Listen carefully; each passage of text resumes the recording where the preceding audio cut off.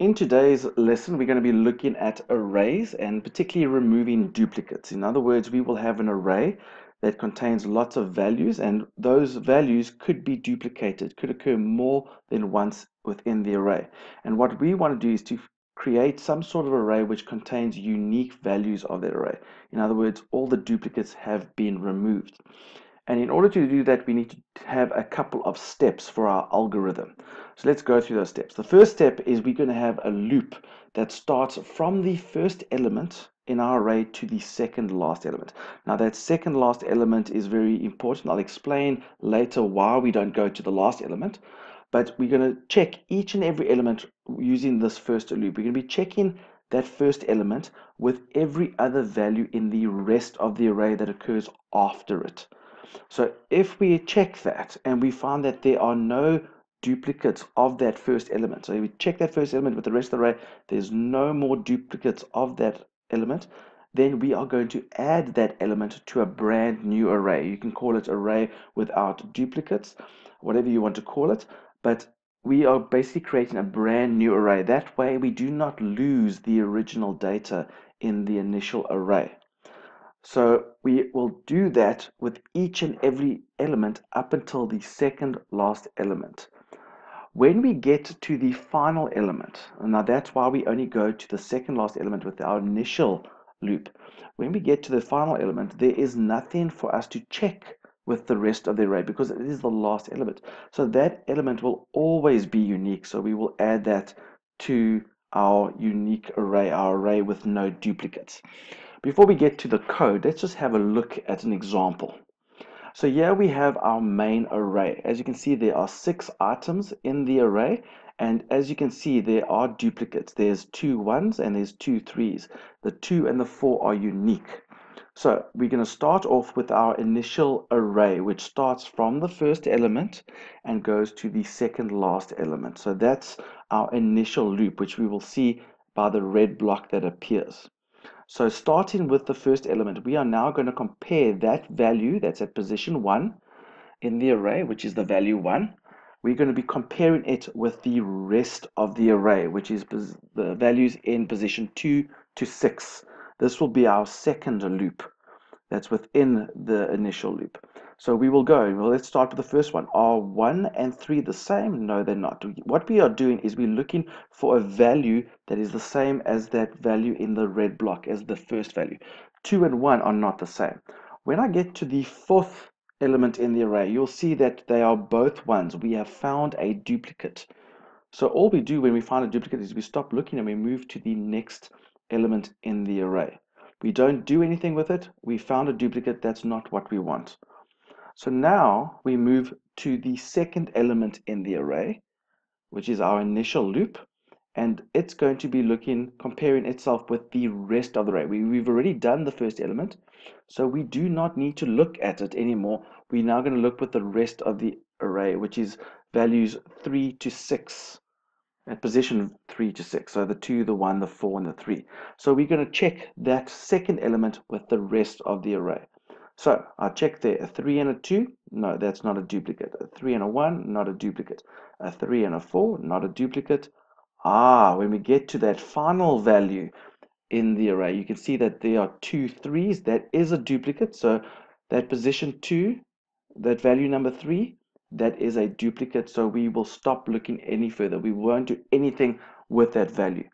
We now move to the third element in the array and check that with the rest of the array. And as you can see, there's no 2 at position 4, there's no 2 at position 5, and there's no 2 at position 6. We have reached the end of the rest of the array and we have found no duplicate. Now, this is when we want to do something. We've realized that the 2 is unique, and so therefore we want to add it to a brand new array. So we put it at position 1 in this new array, which you can call without duplicates, array without duplicates, whatever you want to call it. Okay, so we have found our first unique value. Now we move to position 4. Now I know that there was originally a 1 in the array, but we've passed that. We've now come to the last occurrence of the 1. Now if I check this 1 with the rest of the array, because it's the last one in the list. This is technically a unique value because we've checked all the previous ones and we didn't do anything with them. So here we're going to check the one with the 4. It's not a duplicate. We check the one with the 3. It's not a duplicate. So at this point, although we've seen ones previously, we're not looking at those previous ones. We're looking at just this one with the rest of the array. And in this case, that one is unique. And so therefore, we need to place it into our new array at position 2. We now move on to position 5, the value 4. We check it with the rest of the array, which is only one value to check. And then you find that the 4 has no value that's the same as 3, so therefore they are unique. So we add the 4 to the new array. Now remember, I told you that that loop, the initial loop, the red value, the red block, goes from the first element to the second last element. We are currently at the second last element. So therefore, this looping structure, this process, this part of the algorithm will stop. And once that loop has done, we now are only left with that final value in the array. Now, because there's no rest of the array to compare it to, it will always be unique. I know we had a 3 earlier in the array, but we found a duplicate for it, so we ignored it. So yeah, we found the last occurrence of that 3. So we can't check it with the rest of the array. So we simply are going to always, in every case, you will add the last element to the array because it will always be unique. Whether it contained duplicates earlier or not, it will always be unique because the earlier versions of that number, we did nothing with it. And in that case, you will see that our array at the bottom there is a array that contains only unique values of the array. It only has 1, 1, it only has 1, 3, and then obviously the 2 and the 4, which were originally unique. Now let's see if we can apply that algorithm to an example here where we actually have Delphi code. And I have a little example here where we're going to display the array. We're going to use the same values that we had in the example that we showed earlier. And then we're going to remove the duplicates and see how it looks. But before we do that, let's have a look at the code. So first of all, let's just double check at the arrays that we are going to use. Here we have array main, which has 10 spaces available, but we've only put in the first 6 values. I've just made the leftover ones a 0, but there are initially the 6 values that we want to refer to in the array main. And this variable over here, main size, tells us how many elements are in that array. Then the array that we're going to put the values that are unique is the array no dupes. So this is going to be the array that we use to store the unique values. You normally want to make it the same size as your array that you're comparing with, because there is a possibility that you have your array main contains no duplicates. In that case, you will be storing every single number that's in it in the array no dupes, and if it's full, then this one will also be full. But in this case, we say from 1 to 10, it's exact the same as that array, and we have a variable called no dupe size. This will be the variable that tells us how many values are currently in the array no dupes. In this case, there are no values. We've stored nothing in this array, so that's why it's defaulted to a 0. So as just remind myself, array main, that contains our values. They are the 6 values that we're going to go through and remove duplicates and put those unique values into array no dupes. Now just to double check, we've got a little button here. And what this button is doing is simply displaying the values in the main array. I'm just going to run it so we can see what it looks like. I've already done the code. So over here, when it runs, there we go. So as you can see, exactly like we had in our initial example, at position 1, there's a 1. At position 2, there's a 3. At position 3, there's a 2. At position 4, there's a 1. At position 5, a 4. And at position 6, a 3. You can see that there's a duplicate 1 and a duplicate 3. Now, if I click on this button, this will display the no dupes array. Because I haven't run the remove duplicates button, there should be nothing to display because there's no values in that array.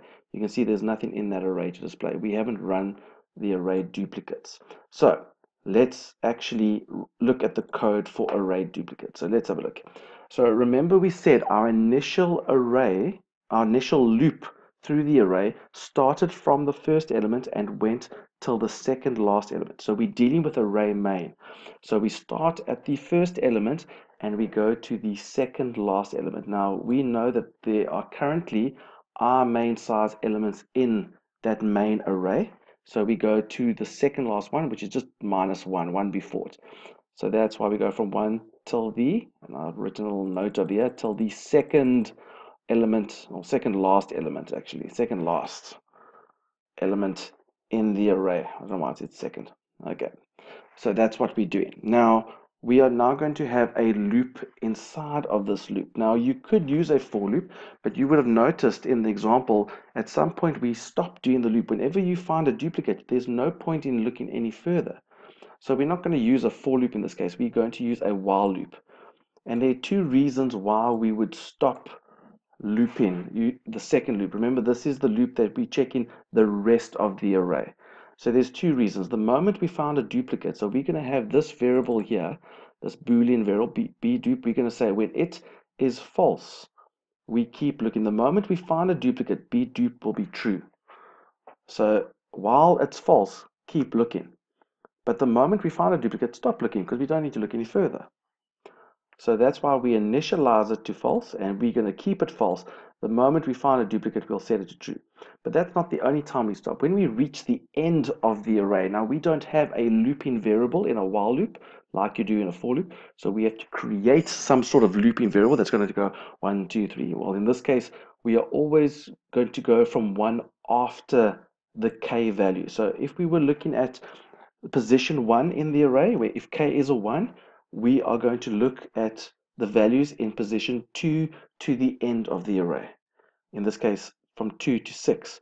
If we were looking at position 2, if this k would move to a 2, we would look from position 3 to 6. So that's why our looping variable starts at 1 after whatever k is. So when it's a 1, it starts at 2. If it's a 2, it starts at 3, and so on. And it will continue to increase. You'll see we increase our check so that it goes 2, a 3, a 4, a 5, and we will stop either when we find a duplicate or when our check is equal or has gone beyond the last value in the main array. So while our check is less than equal to the our main size, in other words, it's less than 6 and it's equal to 6, we will keep checking those values because they're values to check. But when it gets to 7, there's no other value to check, so we can stop looking. So our while loop says while we are less than our main size, in other words, our initial looping variable here is less than our main size, which means we haven't reached the end of the array. And while we haven't found any duplicates, keep looking. And this is what we are going to be doing in the while loop. So we are going to be checking the k variable, which is that's the initial one, the loop that we're doing. If you remember from the diagram, it's the value in red, in the red block. Array main k would be the value in the red block, and we check it if it is equal to same array main, but the r check variable. So if k is a 1, we're going to be checking array main 2, and then array main 3, and then array main 4. The k will stay constant at a 1 for this entire loop. And we will check all those values. The moment we find something that equals, this is when we find a duplicate, we set bdup to true, which means we have found a duplicate. If we haven't found a duplicate, then we just increase our check, which means we didn't find one at position 2, so we check into position 3, then at position 4. But the moment we find one, bdup will be true, this loop will stop. Okay, and then when it stops, it will come back up here and go to k equal to 2. And we will then check our main 2 with position 3, and then 4, and then 5, and then 6. If we find a duplicate, it'll set it to true and it'll stop. Otherwise, it'll move to the next one. Now, if this loop continues and we get to the end of the loop and the loop stops, we're just going to double check. If bdup is still a false after we've done this check, which in other words, if we manage to check each and every value and we stopped at the last value and we still did not find a duplicate, then this would never have occurred. It would never have changed to true. So if we get to the end of this while loop and bdup is still false, then we know that that value is unique. We did not find a matching value for it. So if we find no duplicates of that value, of the element, then you add it to the array no dupes. And the way you do it is the recommendation, whenever you add in to array, you first increase the size of that array. So at the moment it would be a 0. So we increase it. So it's now it's got a 1. The number of elements in it is a 1. You first increase the number of elements, and then in that position, at position 1, you're going to put the value of array main k. So the red block that we were checking. So that if that 1 or 2 or 3 or whatever, if we found that there was no duplicates, then that value gets put into position 1 of the array no dupes at that position. Then when we find the second duplicate or second value that's unique, sorry, then you will increase that to a 2, and in position 2 you will put that value. And then when we find another value that's unique, we increase it to a 3, and we put that value into position 3. And so that is the whole looping structure. If I go up a bit, that's the whole looping structure to go from the first element to the second last element. Now remember, it goes to the second last element because the last element we know will always be unique, because there'll be nothing to check with it. So the last element always gets added. So once we've finished that whole looping structure, this is right at the end, after all the loops have been completed, then you simply increase our no dupe size for the last time. And then in that position, you put our main size of array main. In other words, put the last value. So if this is if there are 6 elements in the array, you are putting the 6th element into array no dupes, which is the last element. So that is the code for removing duplicates. So just to remind ourselves, you first have your loop. This is basically the loop over here that goes from the first to the second last element. We check each and every element with the rest of the array. The moment you find a duplicate, we set bdupe to true. So if we get to the end and we haven't set it to true, that means we found a unique value, and you increase our no dupe size and you add it at that position. And then the final step is to put the last element into the array, because it will always be unique, the last one. So let's run it and see if it works. When it finally runs. And here we've got our code. So let's display a main array. So we know what it looks like. We know that array dupes or array no dupes contains nothing. Now I'm going to click on remove duplicates. Now I should have had some sort of box that pops up to say, give me some sort of feedback that it's done. But I clicked on it, so let's hope it works. And now if I click on array no dupes, you'll see that there are only 4 elements, and it created the 2, the 1, the 4, the 3. So now we know that it works. I hope this video has been useful and you've learned how to remove duplicates from an array.